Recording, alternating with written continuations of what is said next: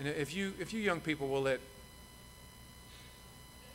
you'll keep a soft heart towards God and let Him shape you, my soul, what God could do with you. What God could do with just the young people that are in this room. You know, there were just 12 apostles that started a work that God said turned the world upside down. And there's more than that here. And I want you all to listen to the preaching. And you've had so much preaching this week, I know that, but sometimes it's not focused on, on your age group. And we want to give you an opportunity to have that during the week. And I met Brother Garion Amen last year? And he came to the camp meeting. We got to know each other a little bit. He is an evangelist out of Arkansas. He was a pastor for 5 years, youth pastor, for 5 years in Alabama, and is an evangelist in Arkansas now. And he has a heart for young people. And I know he's been praying and thinking about what the Lord would have him to give to you today. And I want you to open up your hearts and listen to the Word of God here for just a few moments. I know you're probably tired, and you did a good job being engaged in the games, and that was a lot of fun. And so let's try to do our best to sit up, stay awake here for a little bit. And Brother Garion, I'm so glad that you came to be with us today, and I'm looking forward to what the Lord has given you to give to these young people. Why don't you come and preach for us here this afternoon? Amen. Thank you, Preacher. Appreciate it. And it sure is good to be here this afternoon. Appreciate, Preacher, the opportunity to be here. Love Camp Calvary, and very thankful to be here for the opportunity to preach. And we're very, very thankful for that. I can't help but think, because I was a youth pastor and I had some twisted games myself. And we thought about the games. I'll tell you one quick story before we get into the message. I was preaching in a youth camp in Huntsville, Missouri, and I got to be in the dorms over there with the young people. And Brother Jonathan, he knows, he's been over there. And I had the cool kids, the older kids, if you would. And they were the mischievous ones. They were the ding-dongs, if you would. And you guys know what talkies are, right? You know what talkies are. Well, there was this one brilliant young feller named Houston. And he comes up to another guy and says, "Yo, check what I got here." He's got this talkie, sticks it in the between of his toes. And you can probably figure out what I'm about to tell you. He says, "I bet you $20 you won't eat this and suck it from my toes." And I'm like, "No, don't do it." But they're like, "Eat it, eat it, eat it." And lo and behold, he bends down, he munches, he crunches, and sucks it up, and he won that $20. And that's why I love young people. You don't know what they're about to do. But yeah, that's... All right, I'm glad no one did that today. But man, in all seriousness, we're so glad to be here today. Preacher, thank you once again. It's an opportunity to be here. Go to 1 Chronicles chapter 17 if y'all would. 1 Chronicles chapter 17. One of the preachers was preaching on David, and I was sweating bullets because the worst thing for a preacher here is a similar passage that you think they're going to preach on, but thankfully he didn't preach what I'm going to preach on today. But 1 Chronicles 17, and we'll try and give you what the Lord's laying on our heart, and we'll take a rest for a little while. 1 Chronicles 17, verse number 1. The Bible says, "Now it came to pass, as David sat in his house, that David said to Nathan the prophet, Lo, I dwell in a house of cedars, but the ark of the covenant of the Lord remaineth under curtains. Then Nathan said to David, Do all that is in thine heart, for God is with thee. And it came to pass the same night that the word of God came to Nathan, saying, Go and tell David my servant, Thus saith the Lord, Thou shalt not build me an house to dwell in. For I have not dwelt in a house since the day that I brought up Israel unto this day, but have gone from tent to tent and from one tabernacle to another." I want to direct your attention to verse number 4. Notice what the Bible says. "Go and tell David my servant, Thus saith the Lord." Notice these next 3 words. "Thou shalt not." Father, we love you this afternoon. It sure has been good to be here. Lord, I love young people. It's a wonderful privilege to be around these people, Lord. I'm so very thankful for these young people. Lord, my style of preaching, my outline, my jokes, my illustrations, Lord, none of that is going to get the job done this afternoon. What we need is to hear from heaven, Lord. I pray you calm my nerves, Lord. Help me to say everything you want me to say. Help me to not say anything I shouldn't say. Lord, this is not my pulpit. Lord, help me be mindful of that, Lord. I thank you for all that you do, Lord. Would you please just fill us with the Spirit, fill the preacher with the Spirit, fill the listeners with the Spirit. Would you let the seed of the Word of God fall upon good ground this afternoon? We love you. We'll be very careful to give you all the honor, the glory, and the praise. For it's in Jesus' name I pray. Amen and amen. In the life of David, no doubt we find throughout the Word of God that David has made many decisions and choices in his life. Decisions are a part of life, and every decision we make can have various consequences upon our lives, especially as young people. Y'all are fixing to start to make decisions in your life that are going to impact you for the rest of your life.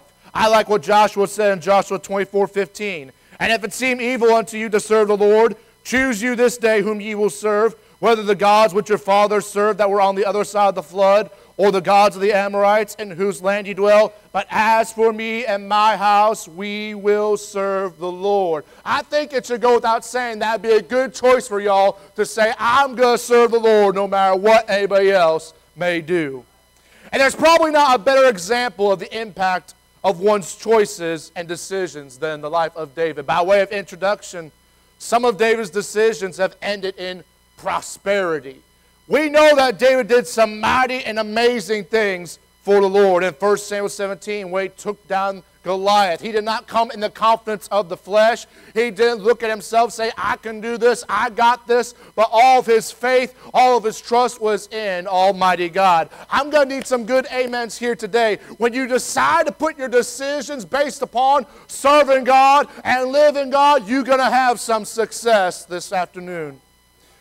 Not only do we find that some of David's decisions have ended in prosperity, but they've also ended in problems as well. We know David did a lot of great things, but we know David, unfortunately, did not make some good choices in his life. In 2 Samuel 11:27, we heard about David and Bathsheba this morning. And when the morning was past, David sent and fetched her to his house, and she became his wife and bare him a son. But the thing that David had done displeased the Lord. When you make choices that are going to please God, you're going to have some success. But on the flip side of that, when you make choices that are going to please yourself and please your sin, you are going to have nothing but failure. But one of the many things, preacher, that I love about David is that he knew how to get right with God. He might have made some mistakes, just as you might have made some mistakes here, young people, but aren't you glad that God is still loving and gracious and is more than willing to forgive you of your sins? If we confess our sins, He is faithful and just to forgive us our sins and to cleanse us from all unrighteousness. Create in me a clean heart, O God, and renew a right spirit within me. Thank God that we serve a God who will forgive us when we make the wrong choice. But now I want to get to the thought of the message. We see some of David's decisions have ended and resulted in prosperity and problems, but they've also resulted in plans and preparations. In verse number 1 in our text, the Bible says, Now it came to pass, as David sat in his house, that David said to Nathan the prophet, Lo, I dwell in a house of cedars, but the ark of the covenant of the Lord remaineth under curtains. We find that David makes a choice, he makes a decision to plan to build a house for the Ark of the Covenant. Now on the surface, this seems like it's a good idea.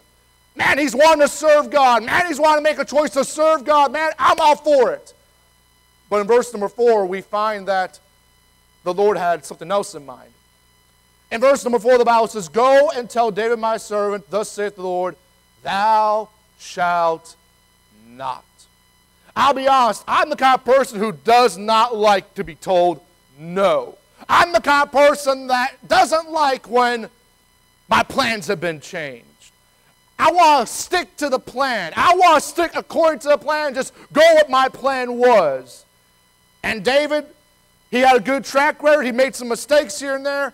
And his plan was to do something for God, but the Lord says, no, that's not what I want you to do. How many of y'all could agree that you had your plans, you had your goals, you had your decisions, you had your preparations, but the Lord said, no, that's not what I want you to do. I can attest to that. I've been in evangelism for a year. I've been a youth pastor for a few years. I've had some changes in my life that I was not expecting, nor was I anticipating. But to go ahead and jump ahead of the message, I'm glad to tell you today that God's plans are much better than what your plans are this evening. Isaiah said it like this, "For as the heavens are higher than the earth, so are my ways higher than your ways, and my thoughts than your thoughts." It doesn't matter how good your plan might sound or on paper how good it might look. You just go ahead and understand that God's plans are far better than what you got in mind. And life is full of decisions and choices that we have to make. And I believe, I know my crowd. I'm not talking to a bunch of lost, wicked, ungodly sinners. Most of y'all, if not all of y'all, are saved in church, in the ministry, trying to do right and live right. How many of y'all can admit you've got it wrong a few times? Even when you're trying to serve God and you're trying to do right, sometimes we still get it wrong. With the help of the Lord, for just a few moments, I want to preach on this thought, a change in plans. A change in plans. It doesn't matter how good your plans might be, God's got a far better plan for you this afternoon. First of all, we see the opportunity. In verse number 1, "Now it came to pass, as David sat in his house, that David said to Nathan the prophet, Lo, I dwell in a house of cedars, but the ark of the covenant of the Lord remaineth under curtains." We find that the ark of the covenant remained in the curtains of a tent. The ark was an important fact, no doubt. It's something that the children of Israel held dearly. In fact, the Philistines were afraid of that thing whenever it came about. Hebrews tells us that they held the Ten Commandments, the golden pot of man, Aaron's rod. And while the Ark of the Covenant was an actual, literal thing, it was a type and a picture of the power of God as well. I think we can all agree that all of us need the power of God in our life. Whether you're in the pew, whether you're in the pulpit, whether you're a lay person, whether you're a preacher, we need the power of God in our lives. We need it. Ephesians 3:2 says this, "Now unto him that is able to do exceeding abundantly above all that we ask according to the power that worketh in us." Aren't you glad that God is able to do exceeding abundantly above all that we ask or think? And I don't blame David for wanting to get a hold of the power of God. I want the young people in this room to get a hold of the power of God, to be filled with the Spirit and just say, I'm going to serve God no matter what.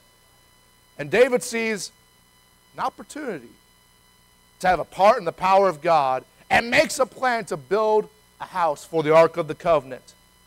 But we find that just because an opportunity presented itself to David, that it didn't mean it was an opportunity for David to take.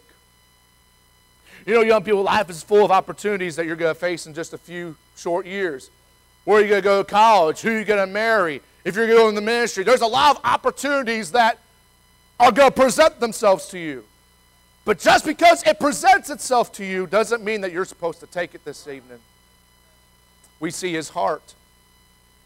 Now, I could be wrong on this, but preacher, I don't see a bad intent in David's heart in this passage.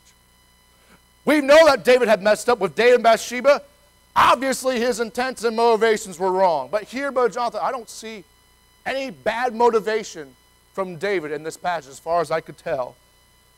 And David certainly messed up from time to time, but David had a great track record of being what we famously call him, a man after God's own heart. If anybody understood the heart of God, it was David. And you know, we talk about the will of God. And many times we talk about that specific will of God and that general will of God. And can I tell you that general will of God? There's some things that all of us as born-again, saved believers ought to be doing, every single one of us. All of us ought to be in this Bible. All of us ought to be praying. All of us ought to be soul winners. All of us ought to be faithful members of a local church. All of us ought to try our best to be a witness. There are some things that all of us, that general will of God, that you and I are supposed to do. But a lot of times we're interested in that specific will of God. To pastor, to be in the ministry, to be a singer. And that's a good thing. But sometimes we focus so much on trying to get that specific will that we forget that general will. And can I tell you, if you do not do things that you know you're supposed to be doing, don't be surprised if God's not going to show you His specific will for your life. And sometimes we make the mistake of basing our decisions for the specific will of God on our heart being in the right place. And listen, I know I'm probably talking to some good young people here today. Most of y'all probably say and are trying to serve God, you're trying to do right. and you sought counsel, and you're doing the best that you can. You really think this is what God wants me to do with my life. Well, you know you can be sincere and be sincerely wrong. I know some people that really believe that the earth is flat. They're sincere, but they sincerely wrong. I know some people that think LeBron James is the best basketball player of all time, but they sincerely wrong. I know some people that think, man, that's the most handsome guy I've ever seen. I'm like, ladies, are you sure about that? Have you really got your eyesight checked? I know some young people watch this. Man, the Lord's not called me to preach. He's not called me to the ministry, but in reality, he has. Or it could be the other way. Man, God's called me to the ministry, but sometimes the Lord has not called you into that field. Your heart may be right this afternoon. Your heart's in the right place. You're trying to serve God, but just because it's in the right place, just because an opportunity presents itself to you, does not mean that's the opportunity that you're supposed to take. Not do we see his heart, we see his help. Notice this in verse number 2. David wasn't alone. Then Nathan said to David, do all that is in thy heart, for God is with thee. We know Nathan as the prophet. David had the blessing of people who cared about him and wanted to help him. Aren't you glad that there are some people in our lives, whether it's a preacher, whether it's a youth pastor, whether it's our parents, that want to help us to receive the honor and glory of God? And Nathan's like, go for it, David. Get on with your bad self. You just go ahead and do it. But then we find that Nathan got it wrong as well. I want to be very careful how I say this. We got some people in our life that they mean well and they're trying to help us. Their intentions are right as well. But may I say, young people, another person does not determine that specific will of God in your life. Can I tell you a little secret? Sometimes we as preachers, we get it wrong sometimes. And our heart is in the right place, but sometimes because we're still human, we're still made of the same flesh as y'all are, we make mistakes as well. And how many times, Brother Jonathan, do we see people that they were mama called and papa sent into the ministry, and they failed in the ministry because they let them call them into it instead of letting God call them into it? And don't misunderstand me. You need your parents. You need your pastor. I'm not minimizing the importance of them. But adults, that's a good lesson for us as well. That if we really want to help the young people, is to let the work of the Holy Ghost do its job as well. Go to John chapter 16, if you would, please. John chapter 16. Notice what Jesus has to say about the Holy Ghost, about the Spirit. There's multiple titles for the Holy Spirit, Holy Ghost, Spirit of God. But in John 16, verse 13, the Bible says this, howbeit when he, the Spirit of truth, is come, he will guide you into all truth. Can I tell you, I cannot tell you what that specific will of God, whether you're called to preach, whether you're called to be in the ministry, whether you're called to just sit in a church, be a good, faithful servant of God, I cannot tell you what that specific will is for your life. But the Holy Ghost of God can. And again, I'm for counsel, I'm for pastors and parents. Don't misunderstand me. But let God be the one to direct your life and determine what the will of God is for your life. And adults, if we really want to help someone, point them toward that general will of God, and then God eventually will show them, will show y'all the specific will of God in your life. Now do we see the opportunity? Man, there's a good opportunity for David, but this wasn't the opportunity for him to take. But then we see, secondly, the opposition. David is no stranger to adversity and opposition. He's used to battles. He was used to a Goliath. He was used to a Saul. He was used to an Absalom. But the person standing in the way of his plans was none other than the Lord. Verse 4.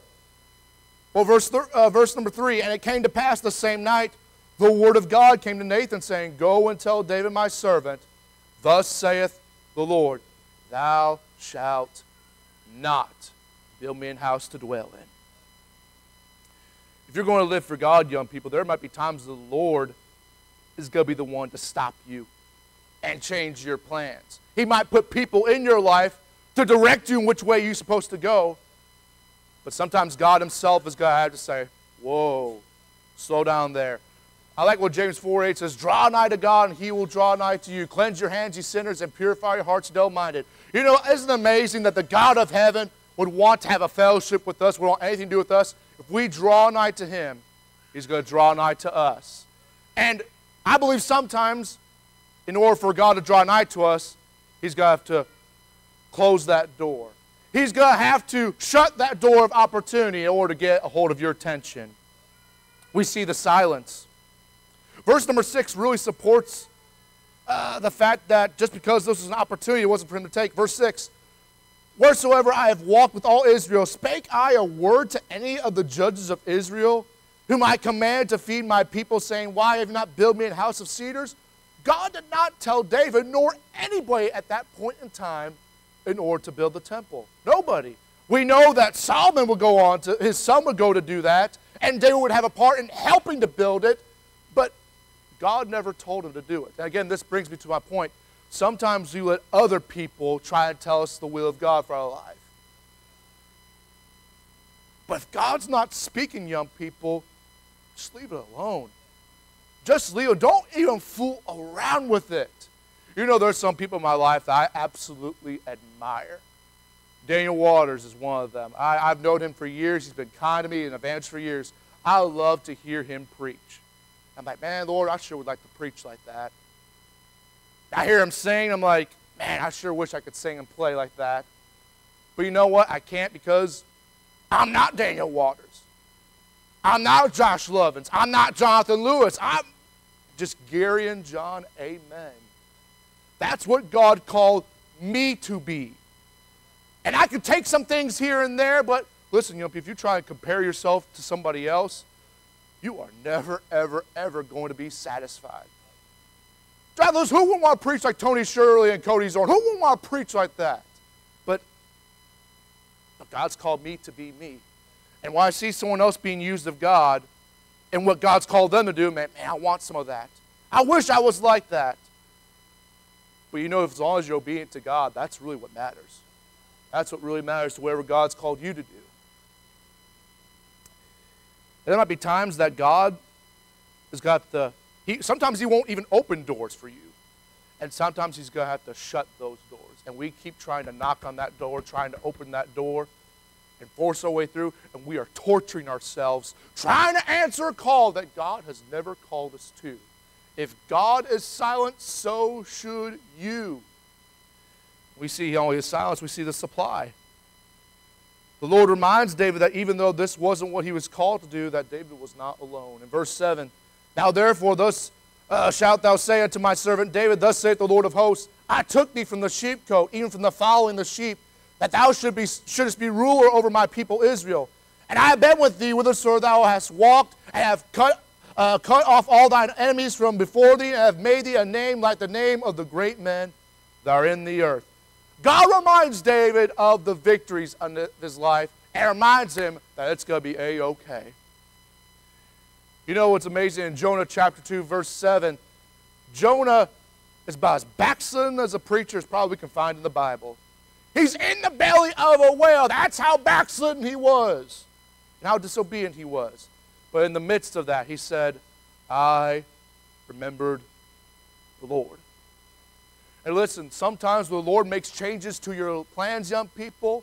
Instead of griping, instead of complaining, saying, God, why can't I do that? Just be thankful that God would call you into anything, that God would save you, that God would just have anything to do with us. It's an amazing thought that the God of the universe, he spoke the world's existence. And Genesis says he made the stars also. Like no big deal, he just made the stars. And yet he wants to do something in your life. It would be good for all of us to remember that God has never once let us down. Not once. If he could save your soul, Brother Cody, he could certainly make his will known unto you and meet and supply your needs. Then lastly, and all God's people said amen, we see the opportunity and the opposition. There's going to be some opportunities for you, and just because it's an opportunity doesn't mean you're supposed to take it. There's some opposition, and it's not always going to be the world, the flesh, and the devil. Sometimes it's going to be God himself saying, No. But lastly, we see the optimism. The optimism. Verse number 11. And it shall come to pass when thy days be expired, that thou must go to be with thy fathers, that I will raise up thy seed after thee, which shall be of thy sons, and I will establish his kingdom. He shall build an house, and I will establish his throne forever. The Lord tells David that even though he wasn't called to build the house, God had something better in mind. But here's the thing, guys. He says his seed would go on. Solomon comes along. He was the wisest man to ever live. But we heard this morning that he messed up. He made some mistakes. In fact, the kingdom of Israel was split after the reign of Solomon. So Solomon's reign did not last forever. And everybody else from the bloodline of David did not last. But there's another person that came from the line of David, a royal descendant of David. In Matthew chapter 1, verse number 1. Why don't you turn over there real quick. Matthew 1, verse number 1. Notice what the very first verse of your New Testament says. The book of the generation of Jesus Christ, the son of David. David may not be able to build the house. He may not have got to done what he wanted to do, but he got something that was so much better than what he could have asked for. He got to be in line with the King of Kings and the Lord of Lords this afternoon. He had something so much better in mind. Isn't it good to know, even though God had to make a change to your plans? Man, this is going to be awesome. My plans are going to work. The Lord says, you ain't seen nothing yet. Watch what I can do. And I'm telling you what, if you'll just surrender to God, if you'll just decide right here now, whatever it is God has called you to do, if you just go and do it, you'll be amazed at what God can do. Not what you can do, but what God can do. We see his response. David could have easily stuck with his plans. He could have thrown a fit. He could have said, I'm going to stick to the plan. I'm going to do what I want to do. But he refused to be puffed up with pride. Isn't it funny that pride is supposed to puff us up, make us bigger and bigger and bigger than what we are? But in the end, it's going to put us flat on our face. Proverbs says that pride shall bring a man low. That's the only time in the book of Proverbs that the word low is mentioned. And it's associated with pride. Young people, if you think, man, I've got this under control, who cares? I know God told me to do this, but I'm going to do this. It's not going to end well for you. You're just going to be brought low. And in verse number 16, and David the king came and sat before the Lord and said, Who am I, O Lord God? And what is mine house that thou hast brought me hitherto? And yet this was a small thing in thine eyes, O God, for thou hast also spoken of thy servant's house for a great while to come, and hast regarded me according to the state of a man of high degree, O Lord God. David just goes out and brags on the Lord. He just brags, man, God, I don't know why on earth you called me into this. I don't know why you changed my plans, but you had a purpose for it. We love to quote Romans 8:28 and say that all things work together for good. It doesn't say all things are good. It says all things work together for good. My mom had cancer 3 separate times. Cancer is not a good thing in of itself. But through that, God worked it together for me to see a woman that stood strong in the faith, that kept on. We have 2 children. We're about to have our 3rd child. Somebody pray for us. But there was a time we didn't know if we were ever going to have children.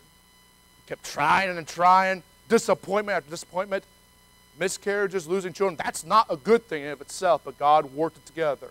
And even though I am thankful for my children now, I'm even more thankful considering what God has brought my wife and I through. God may have to change some things in your life, young people, but I'm telling you, if you respond right, you'll be blessed for it. And then lastly, you see his reward.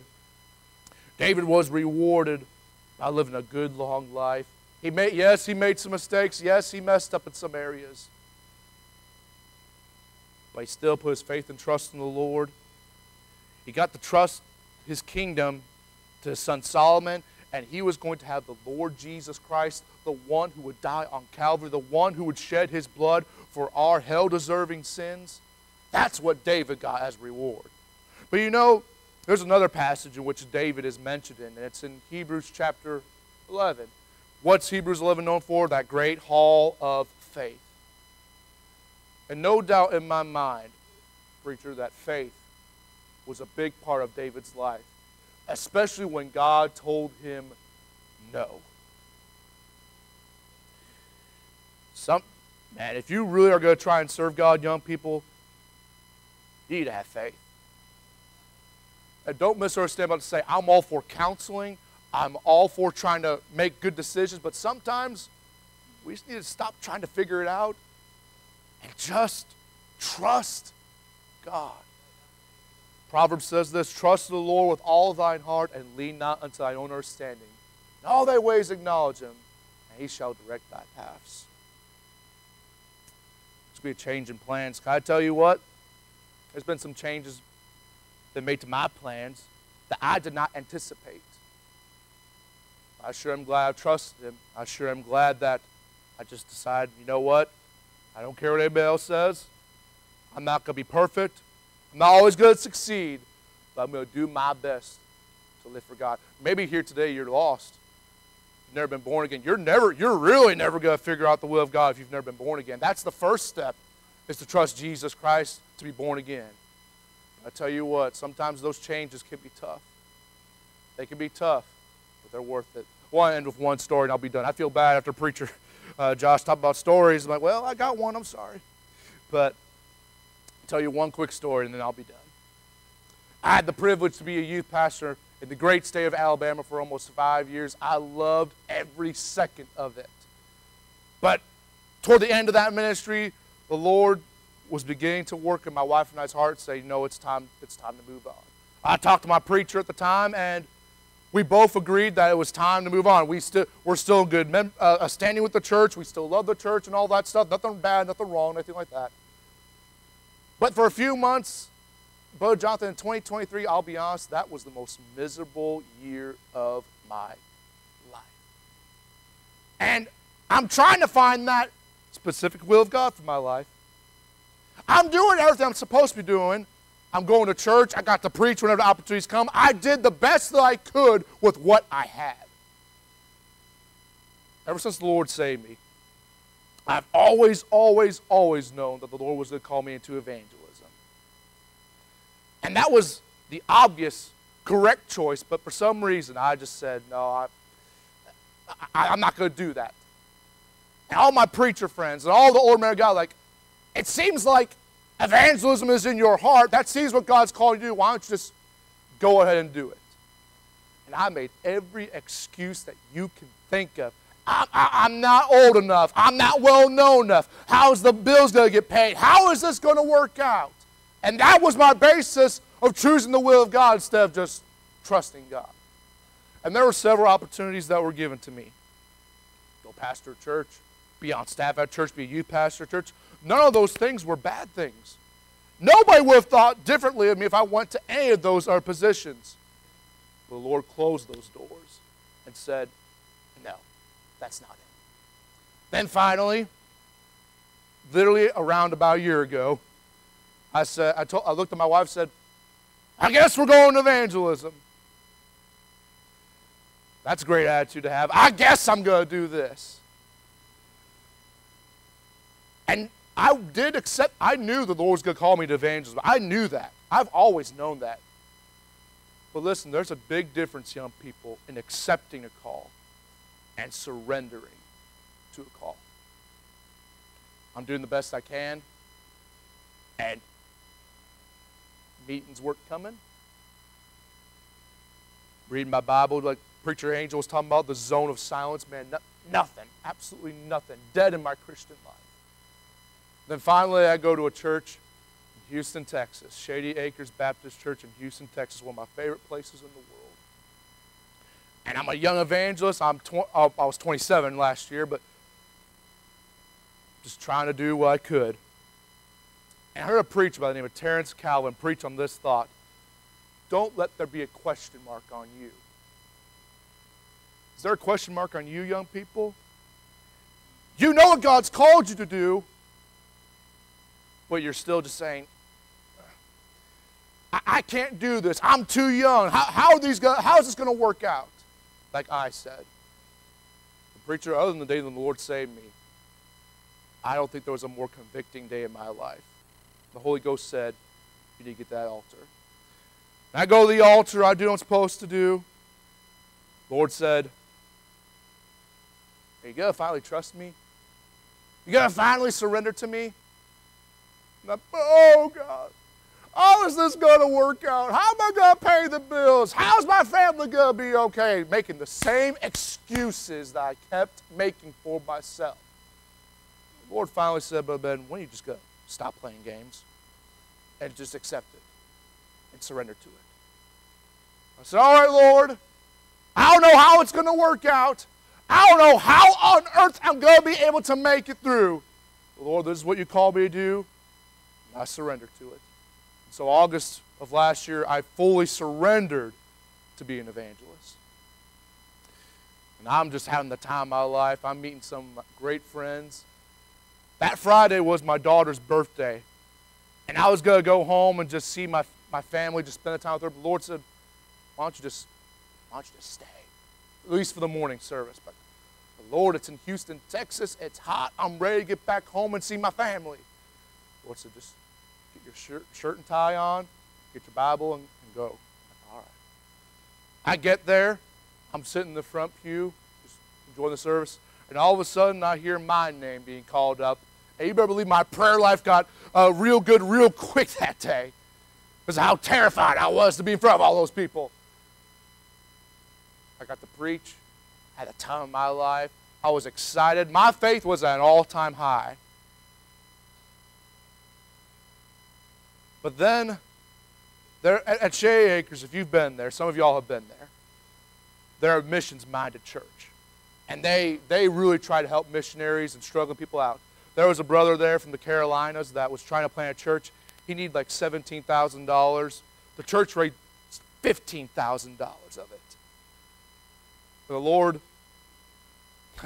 came to me and said, why don't you give 100?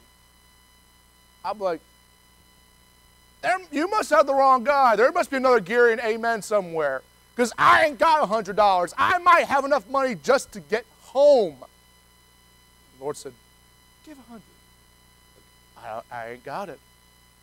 Give 100. No, give it. No. You ever argue with the Lord? It doesn't end well.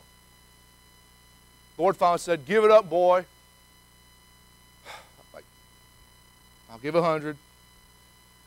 And I honestly did not have the money. I didn't have it. And I was about to talk to the preacher and say, I'll write a check. I'll figure something out.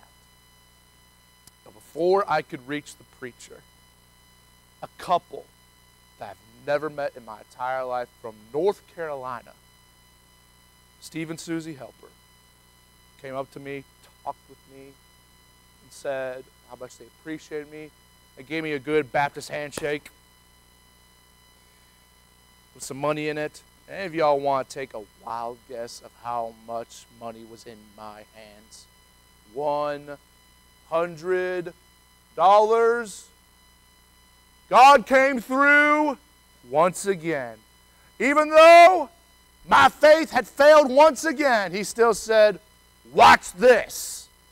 And he went exceeding abundantly above all I could ask or think. I could tell you story after story after story, young people, of how I did not know how the bills were going to be paid, how the next meal was going to come. But God came through every single time. Probably you're here today, you know what God's called you to do. Even though you're young, God can still speak to young people. He can show you His perfect will. But maybe you're here today, you know what God's called you to do, and you're just wrestling with it. It might be to be in the ministry, it might be to preach, it might be to sing, it might be whatever. But can I tell you, I've said it so many times already, but God's plans are far, far better than what your plans are today. Maybe if you're not saved, the only thing you need to do is just trust Christ, just get born again. That's the first step. I'm telling you what, if there was a better life out there, I would be in it. That's what I would be doing. David said, is there not a cause? Man, for 21 years, I was born January 31st, 1996. But August 24th, 2017, at Victory Baptist Church in Benton, Arkansas, that's when I really started living. I gave my heart and life to Jesus. And I'm still got a lot to learn, preacher. I'm not a seasoned man of God by any stretch of the imagination. But I've come to find that God takes care of his youngins today. He's a good God. He might have to change your plans, but I promise you, it's a far better life than what you got in mind. Father, we love you today. It sure has been good to be here, Lord. I pray that the message was a help, Lord. To guide and direct, help and bless, Lord, this invitation, Lord. Speak to hearts. Bless this church, Lord. We love you in Jesus' name. Amen. Preacher. Phenomenal message, young people. God does change our plans. And I think some of you have probably gone through some things recently where you thought this might be the path that I'm on. It might be a relationship. It might be a career choice. Maybe you thought you were called to do something. I think it's interesting. David had it in his heart. And Nathan said unto David, do all that is in thine heart. But they hadn't quite yet sought God on it. And it seemed like such a good thing. The opportunity was there. It made sense, right? And sometimes, young people, you get the idea that, well, because there seems to be an open door, this must be the Lord's will. But the only way to really know if it is to surrender your life and your will to God and wait and give him time to reveal whether it is or not. Give him time to close that door or keep it open. They just hadn't gone to God about it yet. It seemed like the right thing. Young people, you're going to have to decide that it doesn't really matter what I see or what I think is the right direction. Your mind might line up with God's heart, but the only way to know is to be in total surrender to God's will and let him have it. It's the only way you'll ever be truly fulfilled. It's the only way you'll be truly happy. Dear Heavenly Father, I thank you for the message that we've heard. I pray that you would please help these people to be responsive, these young people to be responsive to what they've heard. Heads bowed and eyes closed. I wonder how many of you would say,